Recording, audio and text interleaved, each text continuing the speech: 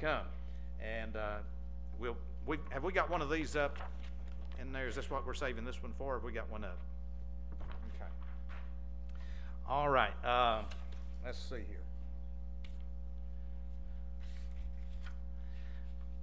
In the bulletin, the very top item, now listen closely. Tonight we begin the journey through Revelation. We've entitled it after our theme that we put up on the wall, After This. We've just had our church anniversary, 17 years. God's been blessing us, and so what happens after this? Does 17 years mean we do what Brother Paul was talking about in Sunday school class earlier? Is it time to retire? Do we retire as a church? We celebrated our retirement anniversary. No, I think God expects us to keep just moving on. After this, new heights I'm gaining every day. And so if we keep moving forward with the attitude that we want to reach more people and grow for the Lord, I believe He'll bless us for that. And so tonight we will begin the very first message. Why is the first message so important? Because we're going to set the framework for understanding the book of Revelation. If you talk to 10 different people about the interpretation of the book of Revelation, you probably get 10 different answers about what it means. Somebody say, well, I believe it means this, and somebody else says, well, it means this to me. Well, it can't mean something different than what God said. I mean, we can believe whatever we want to, but what God said is what counts. And so if we set the groundwork, we set up the framework where that everything will fit together within that framework as we study through the book of Revelation, then we'll understand it properly. A lot of people say, well, I'm just afraid of the book of Revelation. I don't think anybody can understand it. Well, why would God write it if He didn't mean for us to understand it? I think He wants us to understand it, and I believe we can. And so tonight is a very important message, laying the framework, foundation, and putting up the framework for understanding Revelation. So I hope you're here at 6 o'clock tonight, and then every Sunday evening we'll continue through the book of Revelation. We'll probably be on it for close to a year. And so I hope you don't miss out on any of it. We need the Word of God. And even though it is prophecy, there's a lot of application in it for us right now, today. In fact, I'll show you tonight how some of it applies to us already. I mean, in last week's news and in tomorrow's news. And so I hope you're here tonight as we look into the book of Revelation. And then we're going to begin an aggressive outreach campaign this week. Now, I hope you're inviting people all week long, but on Thursday night, I'm asking you to do something that you might normally not do. Join us on Thursday night at 6 o'clock, and we're going to go out together as a group, and we're going to take these posters like that, and we're going to hand these out to people and put them on people's doors and talk to people. And we're going to try to cover as much ground. We won't spend a lot of time at any one place. Just hand them a poster and invite them to church and tell them what's going on. You say, well, I think if I run across somebody that's ready to get saved, should I witness to them? No, just let them go to hell. No, I'm serious. If somebody is a Philippian jailer and they're ready to get saved, stop and lead them to the Lord. But our point, our main thrust is going to be is getting the invitations in as many people's hands as possible, inviting as many boys and girls and moms and dads and grandpas and grandmas as possible. So join us on two times. We're going to go out as a group. Thursday night, when? 6 o'clock. 2 people know that already. Let's say it together. You ready? 6 o'clock. Okay, you got it. Then on Saturday morning, we're going out at 10 o'clock. And so we'll meet here at 10 o'clock on Saturday morning. We'll go out and hand these things out. And we won't stay out a long time, because if we go out and really put the shoe leather to the sidewalk, we'll cover a lot of ground in just an hour and a half's time. We can cover a lot of time. Now, we'll probably stay out to about noon on Saturday, and longer if you want to. So, but I'm just asking you to commit at least an hour and a half 2 times this week to get the word out, because this room is normally filled. We're a little bit low on kids here today, and so there's 2 ways to look at that. Number one, we could say, well, kids don't want to come to church, and so we'll just have to forget about it. Well, you can look at it that way, or you could look at it as we've got Dunlop coming next week, and he's going to be the one to draw kids in and build up our children's ministries. You know, if you get kids in, you generally get moms and dads in behind them, and so we want to attract those. Let's see. We go Sunday morning next week. Brother Dunlop will be teaching the adult Sunday school class, so we'll bring all the adults in here except for the Sunday school teachers on Sunday morning, and then during the morning service, then he'll be preaching to the whole crowd, and then that night we'll be in full swing. Everything, both barrels unloaded at once, going full blast ahead. October 31st, we have a fall festival at the pastor's home at 6 o'clock. And we'll have time around the campfire, hay rides and stuff like that, fun and games, and we'll have a good time. That'll be on is that a Friday night? Friday night, October the 31st. Okay, and then November the 2nd, daylight saving time ends. Everybody said, hooray, and now I don't have to get up before daylight anymore. Some of you. Brother Danny gets up before daylight regardless of what the time is, don't you? He drives for Walmart, and he gets up about 2 or 3 o'clock in the morning. And so pray for him. Nobody ought to have to get up at that time of morning. And then November 9th, we'll be honoring veterans in the morning service. We got Stanley Rogers, an evangelist, going to be with us. He and his family will be parking their RV here on November the 8th and staying for a few days. He has a revival meeting over close to Fort Smith, and he called and asked if he could park on the parking lot for a couple of days till he goes to his next meeting. And so since they're going to be here on Sunday morning and Sunday night, I went ahead and asked him to teach the adult Sunday school class that morning, Brother Paul, on the 9th of November. And then he'll be preaching the evening service, and his family sings. There's 10 of them in the family. They got a bunch of kids. Now, the rest of you better get busy.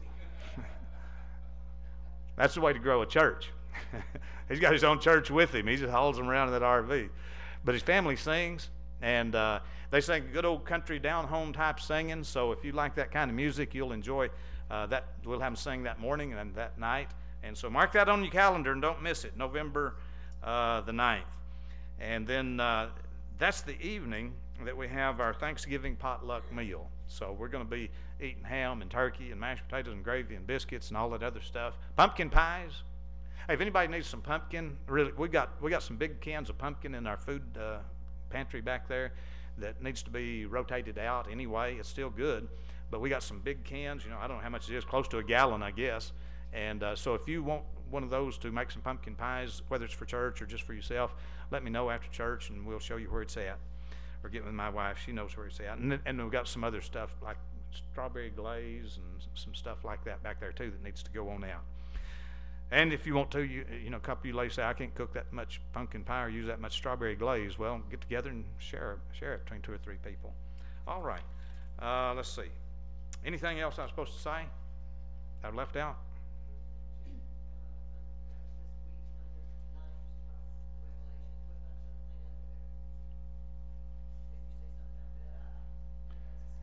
Under Revelation? The prayer meeting. Yeah, okay. I'm glad you did mention that. There will be a prayer meeting each evening. Where is that on there? I'm missing it, I guess. It's the second one. Under this week? No, it is this week. That's what it says, this week. Okay, there it is. I see. Yeah, I did skip that. I'm sorry. Join us each evening this week at 6 p.m. for a time of prayer over the crusade. Each evening at 6 o'clock here at the church. If you can come any one particular night, well, join us and we'll be praying for the crusade. All right, anything else I missed? All right. Who's singing for us? You are. All right. Ms. Erica's going to sing and then the message.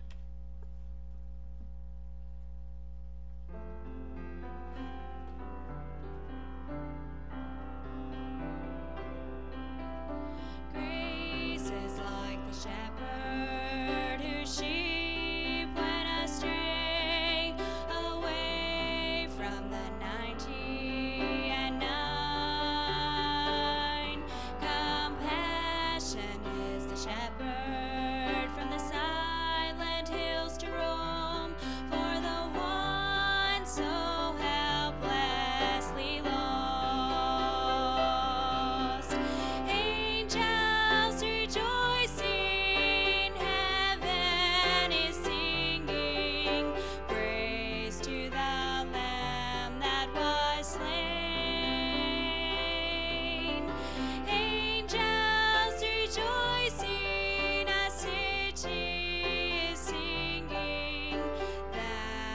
which was lost has been found.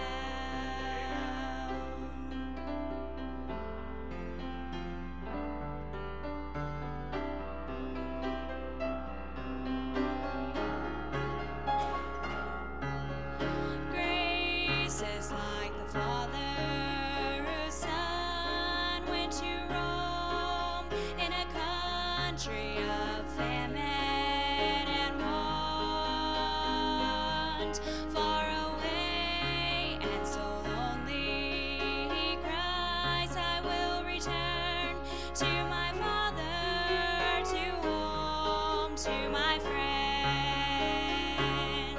Bring a robe of fine linen and place it upon him. Shoes for those tired, weary feet. He's my son, I'm his father. Put a ring on his finger, a token of eternal love. Angels rejoicing, heaven is singing praise to the Lamb that was slain. Angels rejoicing, a city is singing, that which was lost has been found.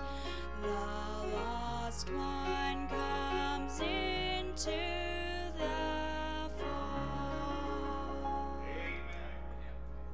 Praise the Lord. Open your Bibles, please, to 2 Corinthians chapter number 4. Thank you, Miss Erica, for that wonderful song. Thank you, everybody, for being here today. You didn't let an old rainy, dreary day keep you away. Thank God. You know, there's some people just looking for a reason not to go to church, and you found a reason to come. And so praise the Lord for you being here today. We never take it lightly that anybody has chosen to join in the Lord's services here at Liberty Baptist, and we want you to know we certainly appreciate you being here today. And I mean that from the bottom of my heart. 2 Corinthians chapter number 4. And just one more time, I really, really want to encourage you to be here tonight for the beginning of the Revelation messages.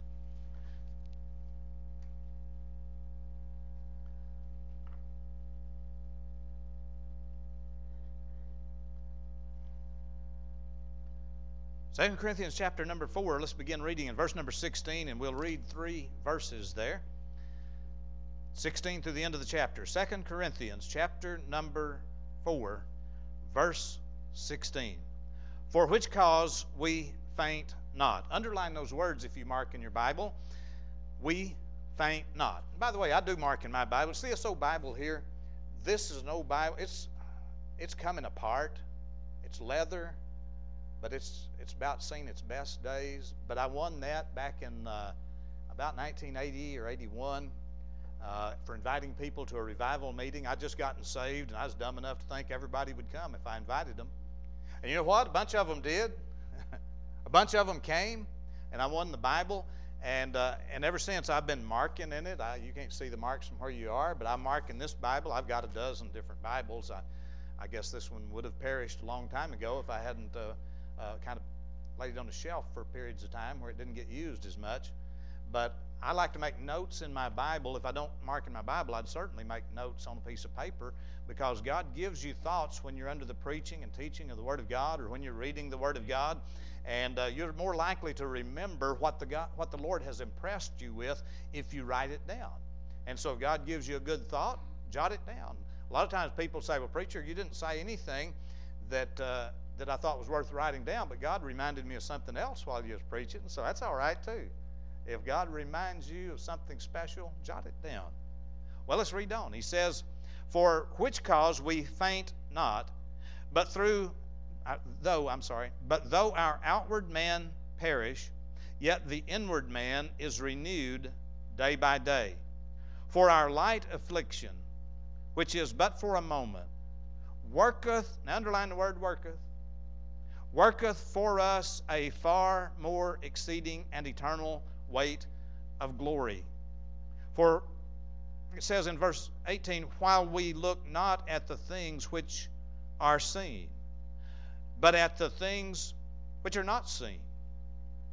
There's some things going on in your life that are easily seen, but there's some things that the Lord is doing that's not seen.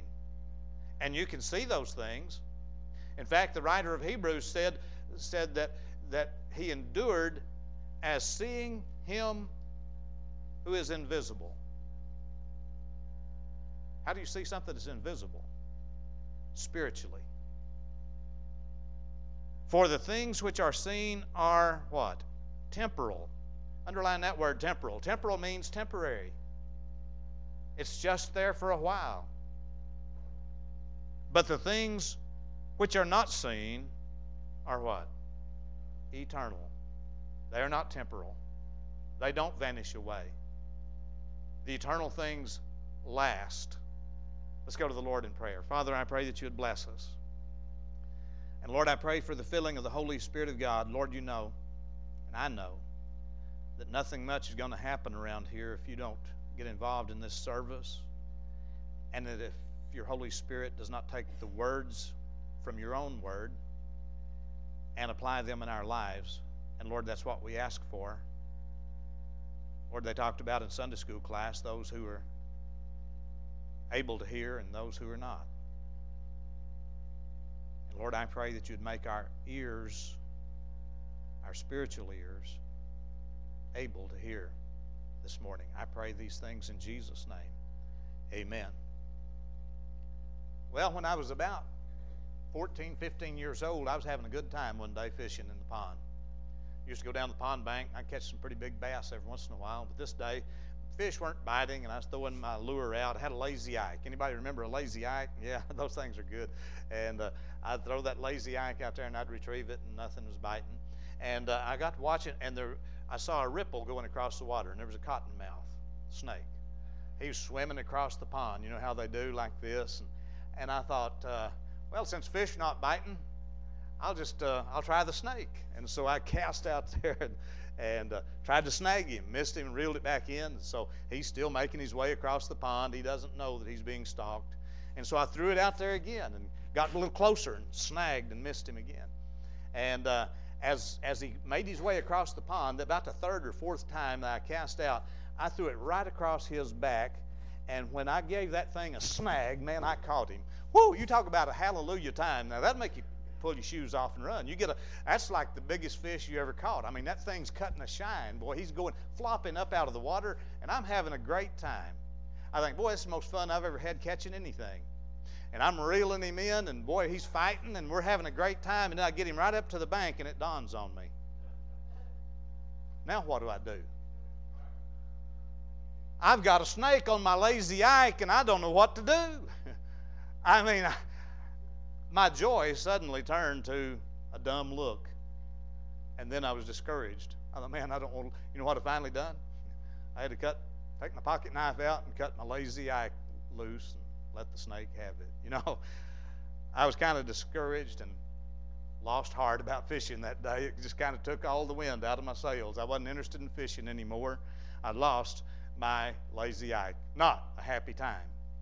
Now, did anybody here come today hoping that when you came to church this morning, you walked through the doors thinking, boy, I hope somebody can discourage me today. I hope some of the singing will really turn me off and make me bitter today. I really hope that the Sunday school teacher will teach something that can discourage me today. I hope that preacher can preach a message that'll make me mad and discouraged and just cause me to lose heart. That's what I want today. Did anybody come thinking that? If you did, we've got a place for you. They've got little men in white coats come and get you. And here he is right on the front row. Nobody comes expecting that, do they? Why do we come?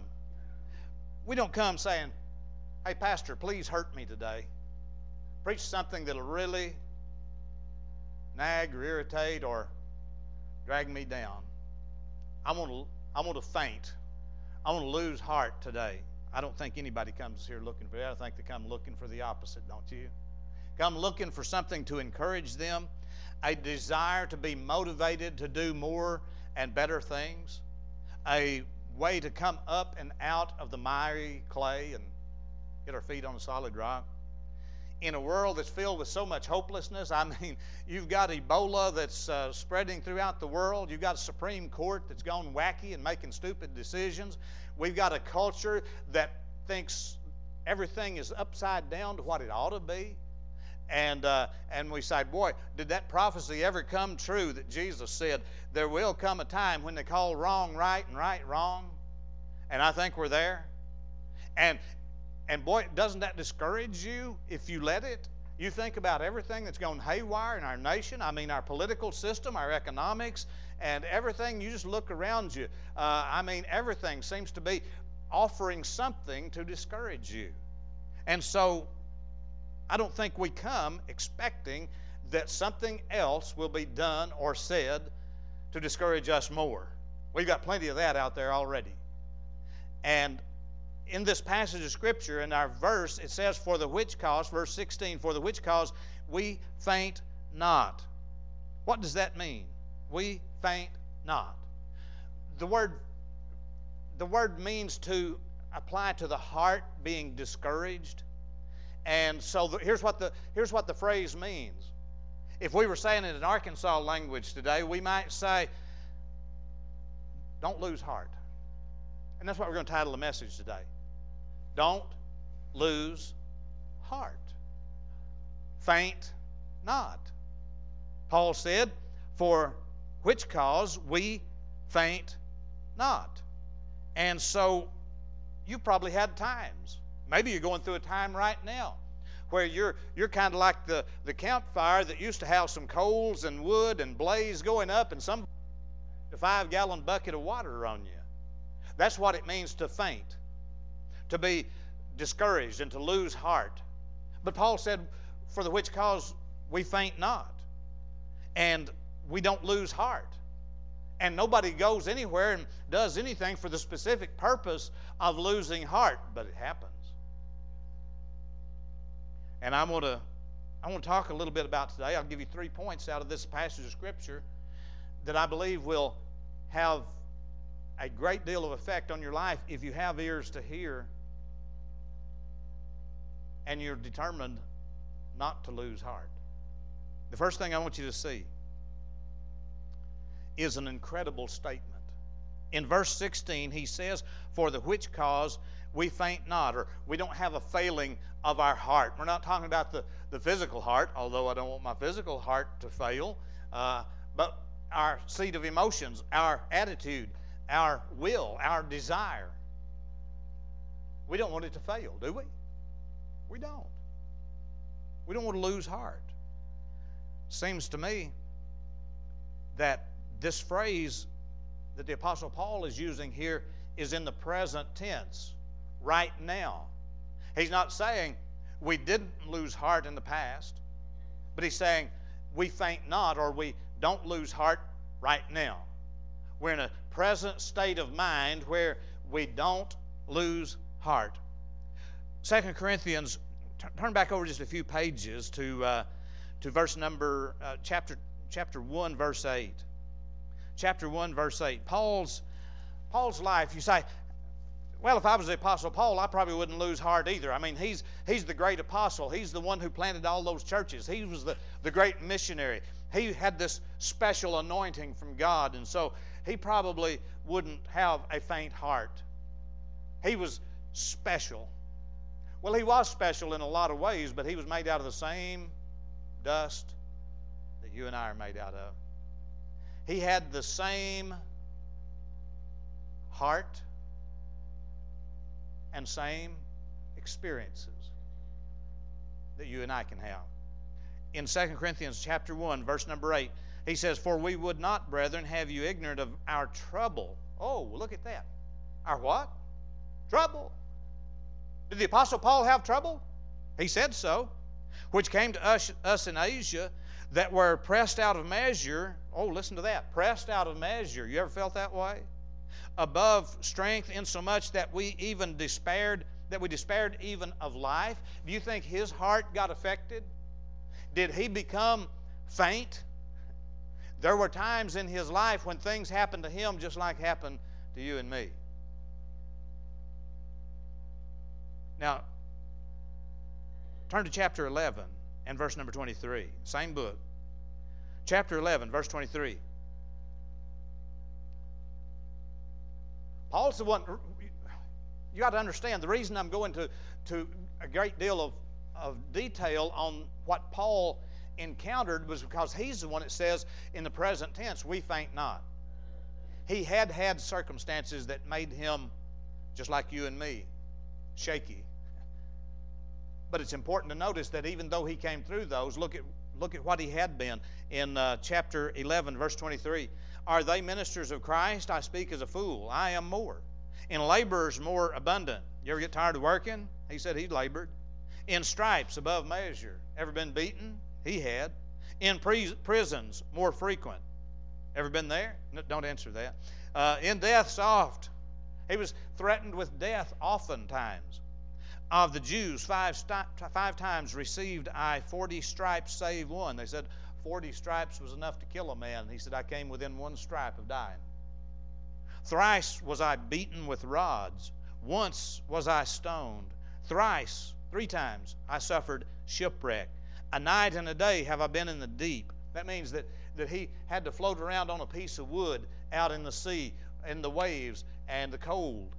He said, in perils of robbers, in perils by mine own countrymen, in perils by the heathen, in perils in the city, in perils in the wilderness, in perils means danger, in perils in the sea, in perils among false brethren. You ever have anybody to forsake you? Ever have anybody turn their back on you? Have you ever been rejected? Have you ever had somebody who you thought was a good friend who suddenly not a friend? Betrayed you? Hey, that happened to Jesus too. Remember a man by the name of Judas? Paul had it happen to him over and again. He said, in weariness and painfulness. You got any pains? Go through any aches, sickness, disease? Yeah. He did too. He said, in watchings often, in hunger and thirst, in fastings often, in cold and nakedness, beside those things that are without, that which cometh upon me daily, the care of all the churches. Who is weak and I am not weak? Who is offended and I burn not?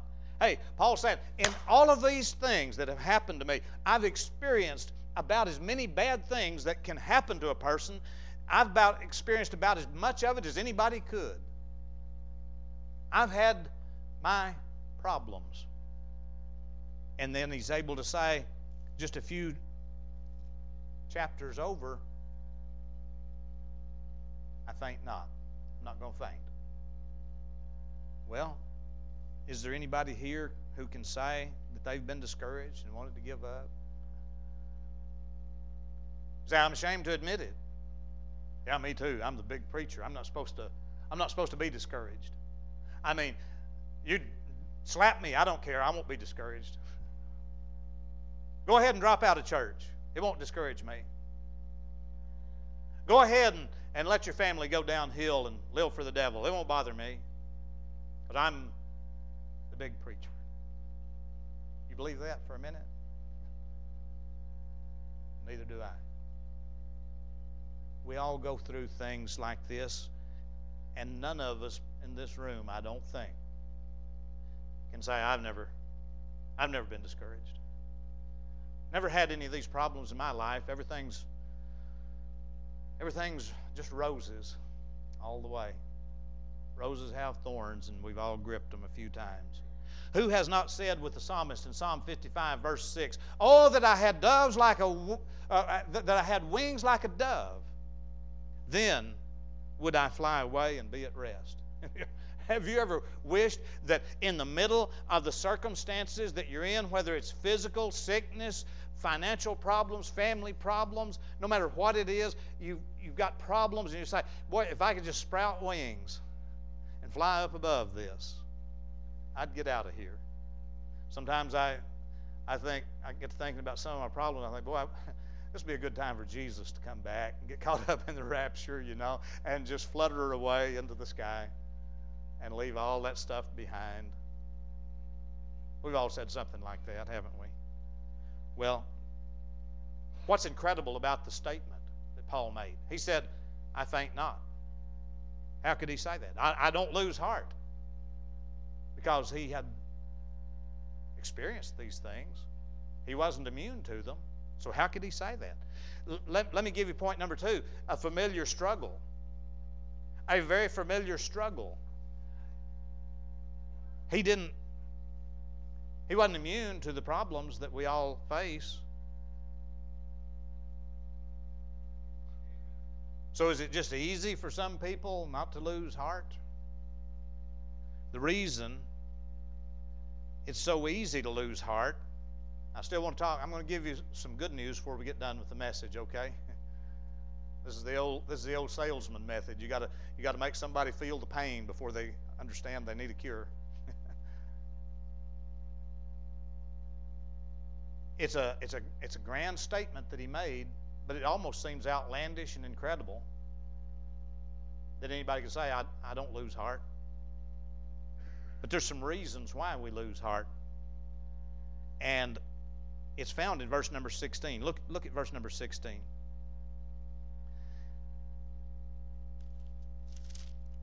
Back in chapter number 4. It says, for the which cause we faint not, but though our, look at that next phrase, outward man perish. Our outward man perish. What's the outward man? You know that when we're saved, we are not just a physical being. Isn't that right? When we get born again, what gets born again? That dead spirit. We had a spirit in the Garden of Eden before Adam and Eve fell that was able to fellowship with God. But when man fell in the Garden of Eden, the spirit died. When God said, in the day that you partake of the fruit thereof, in that day you shall surely die, man died spiritually that day. And everybody since then, listen, everybody since then has been born with a dead spirit. That's why Jesus likened salvation to the new birth, being born again. That's when your spirit comes alive. So after your spirit comes alive, now you've got 2 parts. A live spirit and a live body. You may have questions about whether your body's live this morning. Well, that's what Paul's actually questioning here. The outward man is the body, the physical part of us. And he says, though our outward man perish. That's the fleshly part. And it encompasses both the body, listen, and the mind. The mind is not the spirit. The spirit comes from God, and it can only be made alive by God.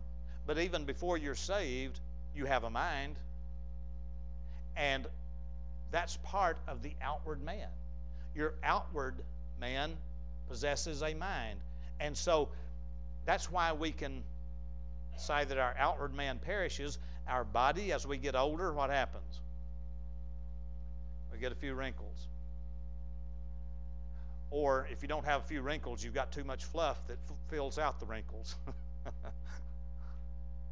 The outward man perishes. But what else can happen to us as we age? Not just the body, but sometimes the mind.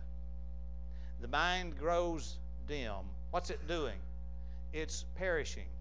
Anybody have trouble finding your keys? Anybody have trouble finding the remote to the TV? Anybody have trouble remembering an appointment that you set? You set and you forgot to show up? You don't have that trouble, do you? A bunch of liars.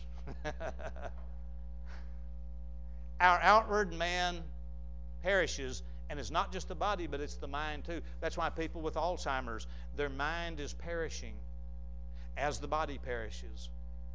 Dementia causes us to lose heart. A perishing body can cause us to lose heart. Well, the outer man can perish, and it can become something that drags us down. I sometimes get a little aggravated at myself because I'm not able to do what I once could do. Do you know what I'm talking about? Is your breath a little bit shorter than it was when you were younger? You that are older, you that are younger better enjoy it while you can and do a lot of exercise. Maybe you can prolong this, but it won't keep it from coming. It will come sooner or later.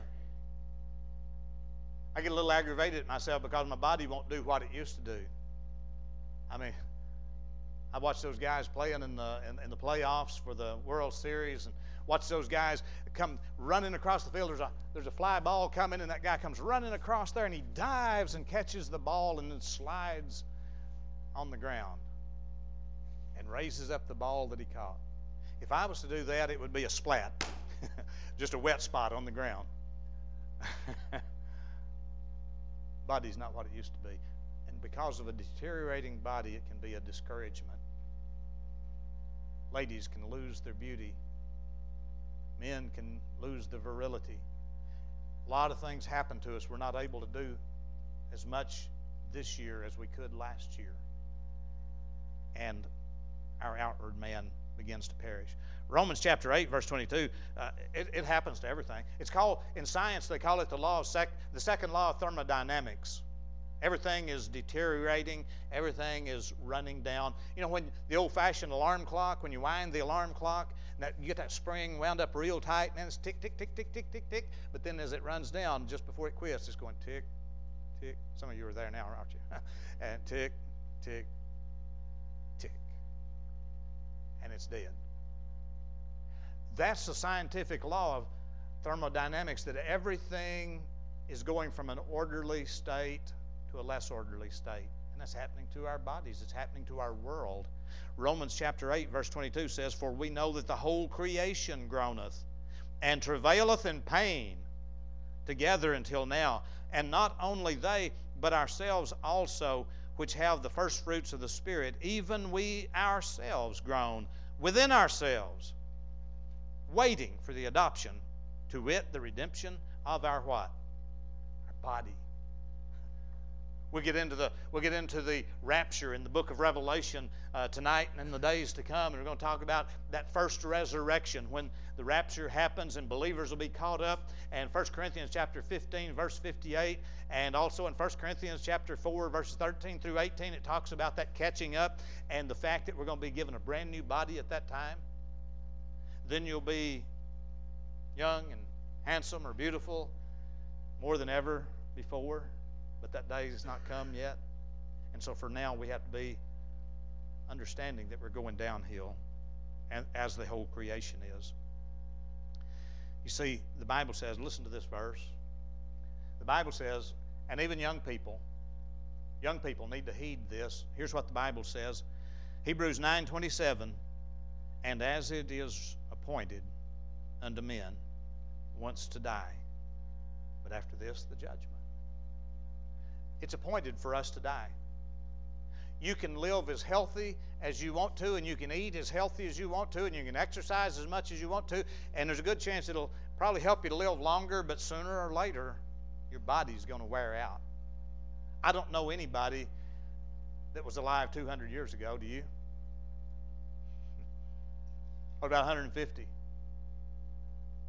What about 125? There may be, in that area, there may be somebody in the world that's living a little over 100 years, but nobody's making it to 200 anymore. Why? Because our body is running down and it's causing us to wear away. The outer man is perishing. The Bible calls it in that same chapter, 2 Corinthians, that we have this treasure in earthen vessels. We're made out of dirt, and we're going back to the dirt. So, what causes us to be faint-hearted can be discouraging. The fallen nature, and number two, fallen men. You can be discouraged, you can lose heart because of what's happening in your own body, but then there's people that are outside your body that's going to also be able to discourage you and cause you to faint, lose heart. I read the little about the little cartoon back when was it Charles Schultz that had was his name Charles, that used to write the Snoopy cartoons? Snoopy was out it's in wintertime and Snoopy's out on the ice and he's skating around in his bare feet, and man, he's just sliding here and there, and he's just having a wonderful little time, you know, skating with all the other people on the ice. And then Lucy comes up.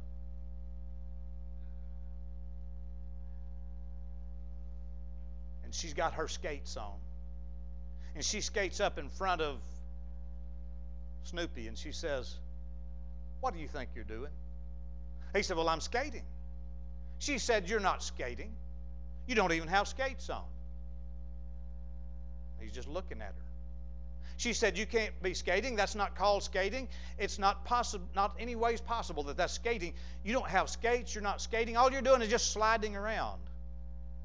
And he's standing there staring at her. Finally, he mopes off and says to himself, he said, "Man, and I thought I was having a good time till she came along." There are people, there's Lucys in your life that will cause you to be faint-hearted, who have the power, if you let them, to discourage you. Now, you can't get mixed up about this, because sometimes the people who you think are discouraging you, they may be discouraging you only in your mind because they're telling you maybe something that's truth, and you're resisting the truth, and you feel discouraged because you're in rebellion.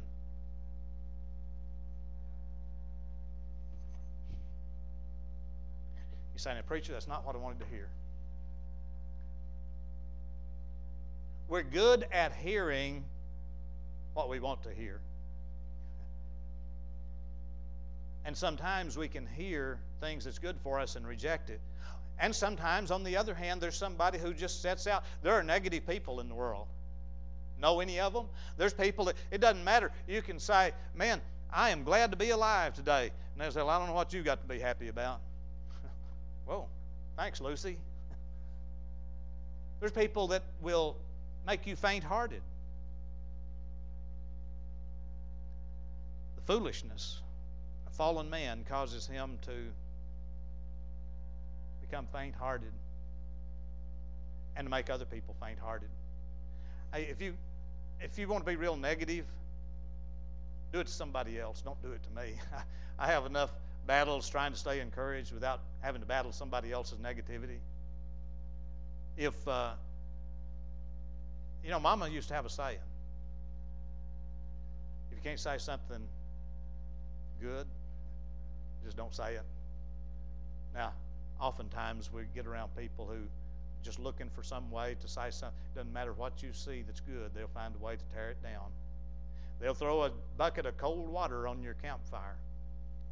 That was in Paul's experience. He said in chapter 4, verse 12 of this book that we're reading now, he said, "So then death worketh in us." We all have death working in us. Let me give you the third one and I'll be done. We have an incredible statement. That is, Paul said, "I don't lose heart." And then secondly, we see a familiar struggle, something we all go through. And because of our fallen nature and because of other fallen people, we have a battle with discouragement and fainting. But let me give you number 3. This is the good one. A wonderful secret. Verses 17 and 18. He says, "For our light affliction, which is but for a" what? Moment. And he calls it a light affliction. Underline the word light. You say, "My problems don't feel so light." And that word moment, you say, "It doesn't seem like a moment to me, it seems like an eternity." But Paul's been through those things, remember? Do you think when he laid out floating on a piece of a board out in the sea for 3 days and 3 nights with the fish nipping at his toes, that he was out there saying, "Boy, I'm enjoying this. I've been wanting to swim for a long time like this"? No, it probably seemed like an eternity laying out there floating, waiting to be rescued. But yet, he's the one that says it's light and it's but for a moment. And he says, "Though our outward man perish, I faint not, we faint not." Now, what is this wonderful secret? Let's read on down. He says in the middle of that verse, he says that worketh for us a far more exceeding and eternal weight of glory. What's doing that? He said the things, listen, the things that's happening in our lives that we think are heavy and are a never-ending night, he says those things are working for glory in you. That's hard to grasp, but that's what it says. That's what Paul is trying to get across to us. Then look at verse 18. While we look not at the things which are seen. Uh-oh, right there. You know what a lot of people's problem is? Look at me. A lot of people's problem is that they're looking at the things which are seen. When you look at a hurt, when you look at a disappointment, when you look at something that is discouraging and you won't let it go, and you decide to sit home and brood about it and roll it over and over in your mind, you're looking at that thing which is happening in your life that can be seen. You know all that's going to do? That's like setting a bunch of eggs and putting a hen on it, and they're going to hatch sooner or later. When you think about your problems and all you want to do is sit, and the worst thing you can do usually is to just sit alone and brood about what all has happened to you and what is happening. Hey, I know there's people sitting in this room. We've had multitudes for a small church just recently of people with health problems. We've had people with family problems. We've had people that have financial problems. And I'm not making light of those. But I'm just saying, if you sit and look at it and roll it over in your mind, that thing, if you nurse that thing, it's going to grow. Because you're looking at the wrong thing. Now look what else he says. While we look not at the things which are seen, but at the things which are not seen. For the things which are seen are temporal. They're going to pass away. But the things which are not seen are eternal. The Lord Jesus, listen to me, the Lord Jesus and His power, His grace, He said He wouldn't let you go through anything that you wouldn't be able to endure with His help. Now, if you try to do it on your own, you're going to struggle. I can do all things through Christ, which strengtheneth me. Now, if I try to do it on my own, I'm going to be weak. But if I allow Him, and I get my eyes off the circumstances and onto Him, that sounds easy, but not so easy to do, preacher. Well, try the first part and quit looking at your problems. And then take the second part and start looking up at Him. When the Apostle Paul said, through Christ I can do anything, do you think that was true? If it's true, and it is, then we need to get our eyes on that promise. I want to give you one closing little story. You can choose to struggle and languish in the problems, and I'm not saying your problems are not legitimate. I'm not saying that for a minute. I'm not saying I wouldn't hurt if I was in your position. We all hurt. We established that, didn't we? We all hurt. But the difference is allowing those hurts to dominate your life and to knock you out so that you faint and you lose heart. That's what we're talking about. You can let those things cause you to faint and quit serving God, give up on church, give up on prayer, give up on Bible reading, give up on fellowshipping with God's people, give up on God's will for your life. You can give up on all that if you want to faint. Or you can choose the route that Paul did after he had been through all of those things that I can't even imagine. He said, we faint not. The old farmer had a well that was kind of open at the top, and one night his old mule come stumbling along and stepped right in that well and fell in. About 15, 20 feet deep, and the old well's down in there, and he stays overnight, and the farmer comes out the next morning and discovers the old mule in the well. Farmer tried to figure out a way to get the mule out, but that was an impossible task. And so he thought about it a little while, and he thought, you know, I've been wanting to fill up that old well anyway, and the mule's getting kind of old. Now's a good time to fill up the well. He went and got his tractor and wagon and hauled a load of dirt up to the edge of the well and took his shovel and started shoveling it in the well. The old mule standing down there, and you know how sad they look anyway, don't you? You know, like kind of like some of you. And the old mule is sitting there, standing there in the well, and that first shovel full of dirt hits him on the back, and he looks up and thinks, what is going on? Farmer throws another shovelful in, and he said, I'm sorry, old mule, I just don't know what else to do. And another shovelful, and another shovelful, and pretty soon the dirt's building up around the legs of the old mule, dirt on his back, and the old mule's feeling sorry for himself. Rightly so. Mule thought, I can't believe this is happening. I have plowed for that farmer. I have pulled wagons for that farmer. I've been faithful to that farmer, and he's covered me up with dirt. And he's standing there with tears rolling down his face, and dirt's building up around his legs. He kind of got an itch on one of his legs, and he pulled his leg loose out of the dirt, and then he couldn't get it back down in the dirt again, and his leg was up on top of the dirt. So he pulled his other leg up, front leg up, and had both of them on top of the dirt, and then he got an idea. So he pulled his hind legs up before he got covered up, and so he's standing on top of the dirt, and he got encouraged a little bit. Farmer's still throwing dirt in there, hitting him on the back. Dirt piled up that high on the back of the old mule, and so the old mule shakes himself a little bit and shakes that dirt off. Well, that covered up his hoofs again, and so he stepped up one more time.